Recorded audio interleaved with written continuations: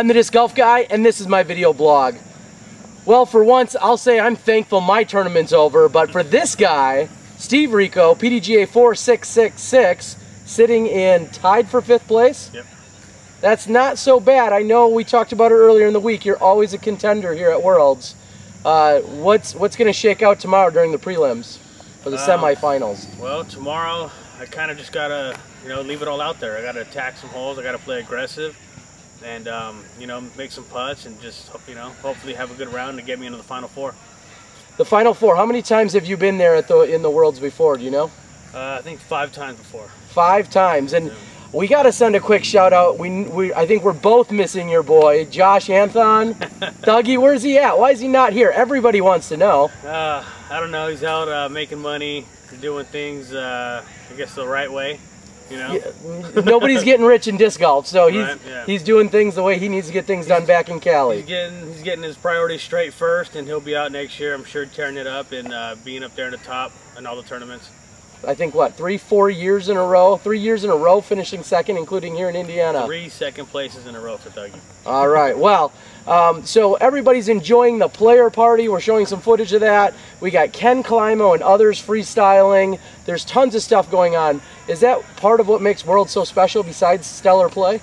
Absolutely. I think it's it's good that all the camaraderie with all the pros out here, and get to see how everybody is off the course, not so serious and having a good time and being relaxed. On the course it's one thing, but off the course everybody's just regular guys out there. All right. Well, as if you don't have enough going on as being one of the top players in the world, how are things going over at Legacy? Give everyone an update. We seem to check in with you every few months. Legacy's doing well. I got 3 molds coming as soon as I get back to Cali after this tournament's over. I'll be back there, and I'll have like 3 molds coming out. The new Pinnacle Ghost will be out, so there's a lot of stuff happening for Legacy Disc. Make sure you just keep up, check out what's new. We're always putting out some new products, so things are moving well. That's awesome, and we're hearing some DJ action in the background, so we're going to wrap it up. But we do have to thank Steve and Legacy, big supporters of the Disc Golf Guy. They're doing great things out there in California. Maybe we can get our way back out to California and visit you guys in the next off season or two. Absolutely, come out there. You're always welcome. All right, this is Steve Rico sitting in 5th place, going into the semifinals on Saturday, and in just a minute we'll catch up with David Wiggins, one of our superstars here at Worlds as well. Best of luck to you, Steve. Thank you.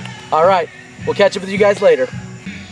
As promised, we're back. I'm joined by David Wiggins, who is the current world record holder for distance, throwing at 836 feet with a Lizard Boss. Pretty darn impressive. David, you are here at the World Championships in Indiana, and you've done something probably unprecedented, which is you swept all the field events.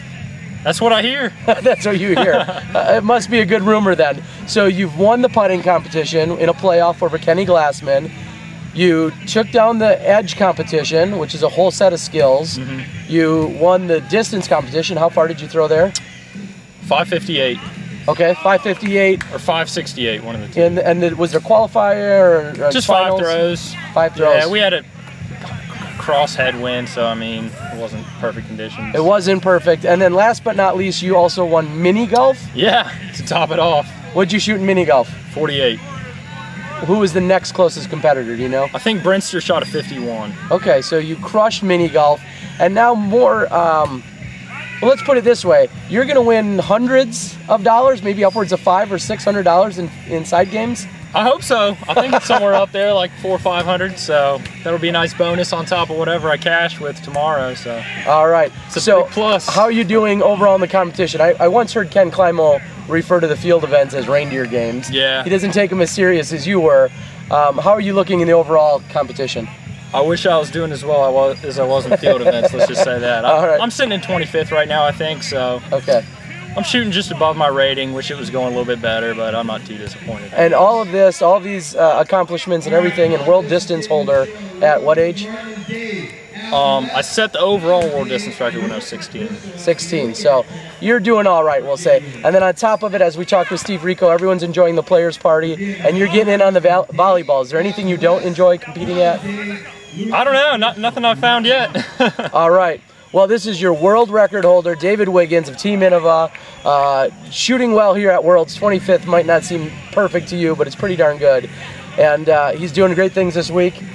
Awesome. Thanks, Terry. Absolutely. Congrats on the whole slew of field events, and hopefully you go out there and creep up a few more spots tomorrow. Yeah, I hope so. All right, David Wiggins, the disc golf guy, and we'll catch you guys during the finals.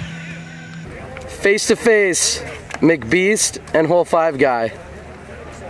Where do things stand? Hole 5 guy, where do things stand?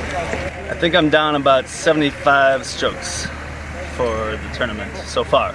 But Paul's still got to play another 27 holes, so I still think I have a chance.